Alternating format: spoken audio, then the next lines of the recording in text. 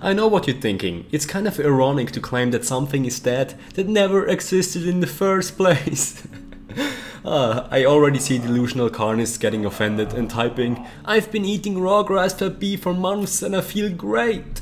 I got way better by eating meat again. It's not about which diet kills more, it's the fact that both kills." Wait, what? Anyway, after vegetable police smashed the carnivore diet into oblivion twice, another experiment was conducted about the health effect of a meat-focused diet.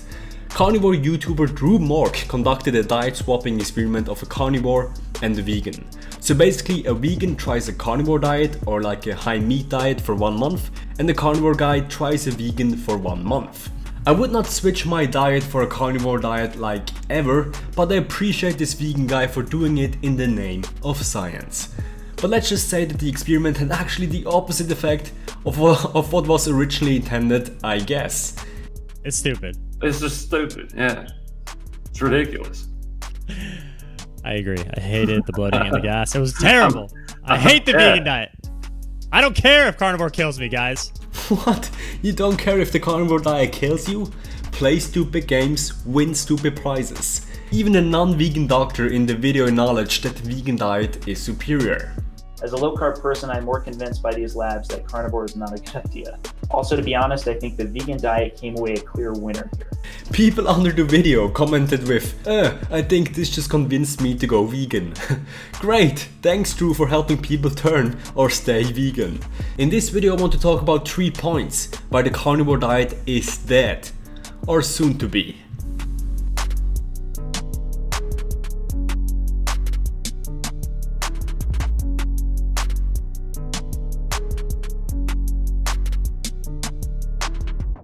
Number 1. The carnivore diet is not on the right side of history. If the vegan diet or a Mediterranean diet is superior on a health standpoint, can be debatable. But the carnivore diet is just so extremely flawed that I don't know where to begin with. Yes, my goal with this channel is to get veganism across, but it's also to help people. It's extreme to be claiming that anything is on the wrong side of history, I know. The degree to which Russia's on the wrong side of history on this. But I'm amazed it isn't a clear fact that the carnivore diet is one of the worst things for your health, the planet, and definitely the animals. The way we treat animals will probably be one of the things future generations will look down on in disgust.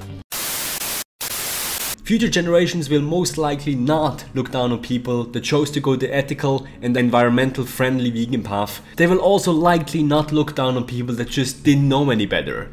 But there will be a special disgust in the future for people that subsisted entirely on animal matter.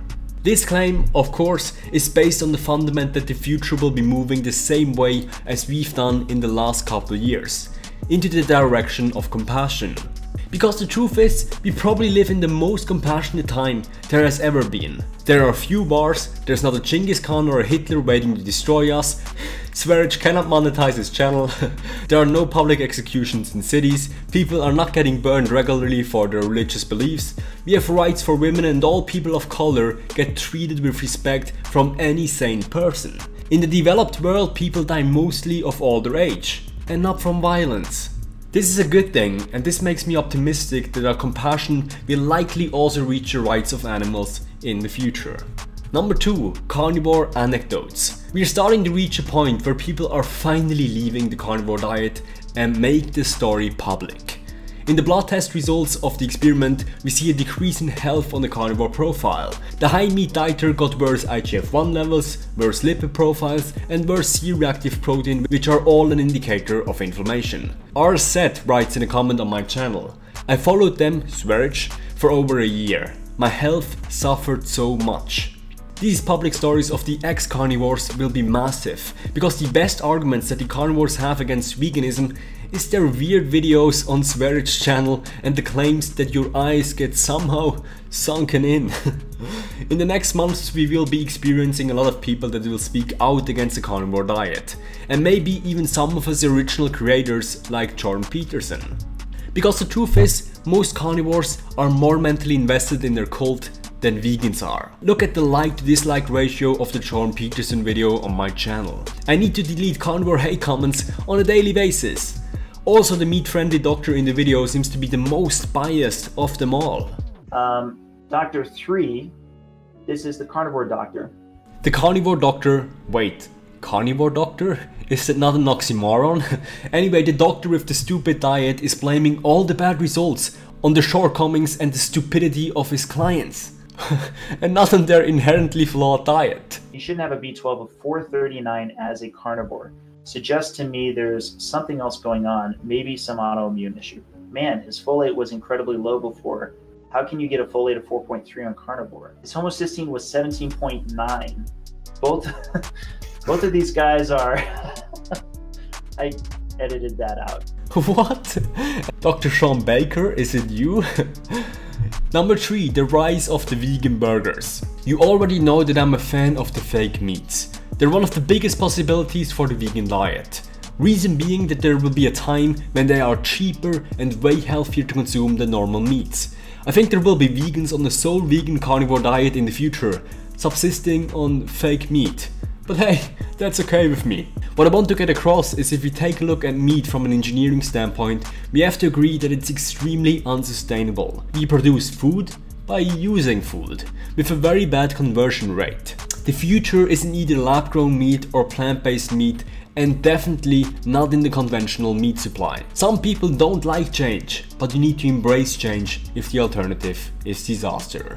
Conclusion: the carnivore diet is dead, or soon to be. The reason is that it's morally flawed in a more and more compassionate world, unhealthy for us fellow humans, and vegan burgers are on the rise.